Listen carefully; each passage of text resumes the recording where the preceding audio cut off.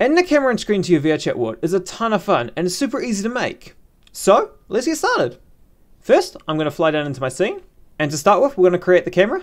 We're going to right click on the hierarchy and click camera. Now first things first, we want to delete the audio listener. And now we have a bunch of settings to play around with. The only thing that I really care about is I'm going to change the field of view to something a bit wider. This works better for more indoor scenes. And we also want to come into color mask and disable UI and UI menu. This will stop any of the UI, name tags and whatnot from popping up in the camera. And other than that, I'm just going to place it in a more convenient place by flying around and going Control-Shift-F. Now that I've roughly placed my camera, I'm going to come down into the console. I'm going to right click, create, render texture. Under this texture and under size, we will see what will become the resolution for our camera. We want to keep this number relatively small, as these are an additional pixels that your computer will have to render out on top of your VR headset or your main screen if you're on desktop. Personally, I'm going to go double the default. Now we need to attach this rendered texture to the camera we just created. So we're going to come down to our camera and just drag and drop our new rendered texture into target texture.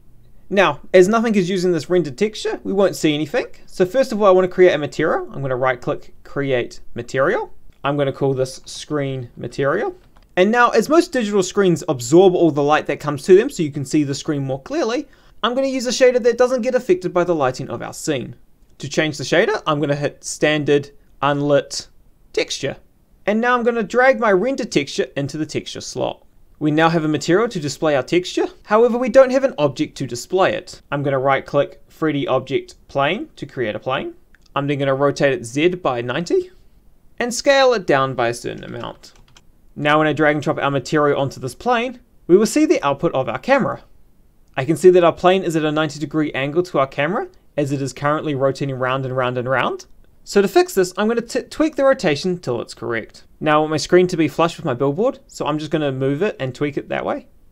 Now I'm opting to have a square screen. However, if you wanted to make this, say, a rectangle, you would want to keep the ratio between your width and your depth the same on your rendered texture. But as I'm keeping it a square, I want these to be the same.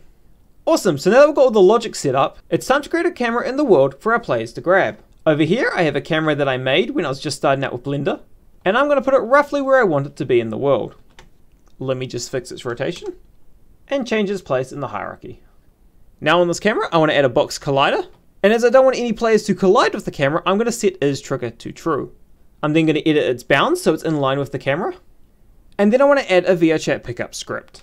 Now, as I want players to be able to place the camera and it just float in midair, I'm going to disable isGravity and turn on isKinematic. And now on the pickup script, I'm just going to add an interaction text of pickup camera and delete the use text as I won't be using it.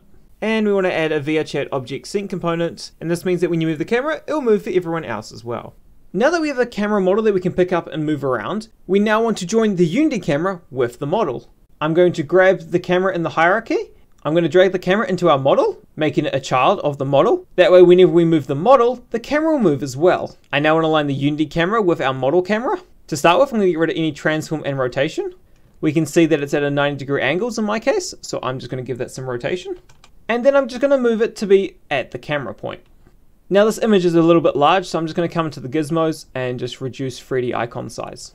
Awesome! This is all good, however there is a slight problem.